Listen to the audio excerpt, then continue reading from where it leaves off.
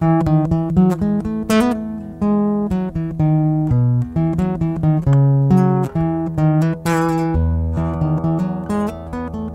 the morning, my friends. How are you today? You're listening to the podcast that is the top of the charts at Ann Street in Bemidji, Minnesota. This Bible-based devotion podcast is designed to get you out of that coffee haze and into a right state of mind to start your day before the water gets cold in the shower. Right now, we're working our way through the Gospels, but our content has varied through different parts of the Bible in the 3 years we've been doing this. This week, we look a few pages down the line from Luke 10 over to Luke 17 and the healing of the 10 leprous men. You don't have to live in an isolated colony to start to understand the immense love that Jesus has for not just them, but for all people through his actions and his words. So if you like what you hear, share it with a friend. If you look in the podcast description on the app that you're using, in every episode there is a share link for you to email or text to a friend. I've tried to make the link as obvious as possible, so let me know if it isn't obvious at john.kirk@stmarksbemidji.org. Share it because it's studying the Word of God.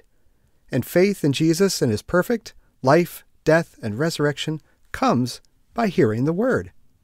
And salvation comes to us by faith in Jesus alone.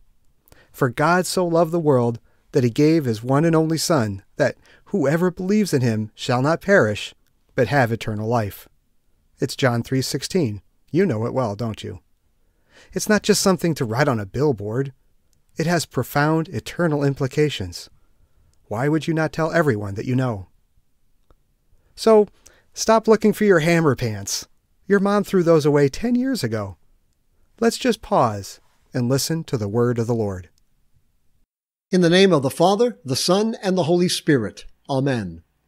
In Luke chapter 17, verses 11 to 19, we read these words. While Jesus was on the way to Jerusalem, he was passing between Samaria and Galilee. As he entered a village, 10 leprous men who stood at a distance met him. And they raised their voices, saying, Jesus, Master, have mercy on us. When he saw them, he said to them, Go, and show yourselves to the priests. And as they were going, they were cleansed. Now, one of them, when he saw that he had been cleansed, turned back, glorifying God with a loud voice. And he fell on his face at Jesus' feet, giving thanks to him. And he was a Samaritan. Then Jesus answered and said, Were there not 10 cleansed? But the 9, where are they? Was no one found who returned to give glory to God except this foreigner? And he said to him, Stand up and go.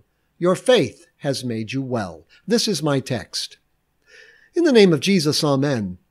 There is one very interesting word in this text. It is translated, made you well. Your faith has made you well. Agreed, the term might be used of healing or recovery from a physical malady of some sort, but not that often in Scripture. The word in the original language that translators render made you well is the same word Scripture uses for saved.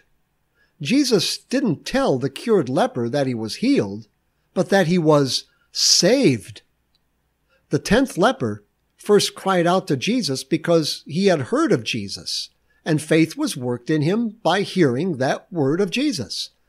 And in faith to that word of Jesus, faith gifted to him by God the Holy Spirit through the word he heard, he returned to Jesus, his master, to give thanks.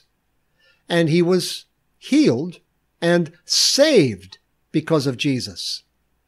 Jesus did what Jesus does by being about the Father's business of redeeming and saving sinners, sending the Holy Spirit to deliver his forgiveness and healing to all sinners, to all who will listen to him.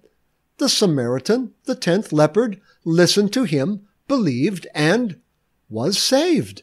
Jesus said so. No man makes the first move here. As Romans 3 reminds us, none is righteous, no, not one. No one understands, no one seeks for God. All have turned aside. Together they have all become worthless. No one does good, not even one.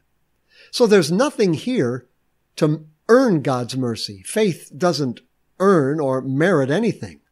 The lepers were cleansed because Jesus, in great mercy, cleansed them. And it is through faith the blessings of Christ are received. God isn't merciful because of the goodness of man, the works of man, or the merits of man. He's merciful because that's who He is. He is merciful. And He promised to show that mercy, and He showed it. That is what our Jesus does. The same is true for you too. God isn't merciful to you because of you, but because of Christ. God in His mercy has sent His only Son to die for you, and for His sake, God forgives you all of your sins. Go your way in peace. Give thanks. You are healed. Your faith has saved you. In the name of Jesus, Amen. That's all there is for today, but we are so happy you took a few moments out of your busy day to listen to God's Word with us. Please consider subscribing to our podcast to hear more devotions like this, Monday through Friday, and to hear our Sunday sermons as well.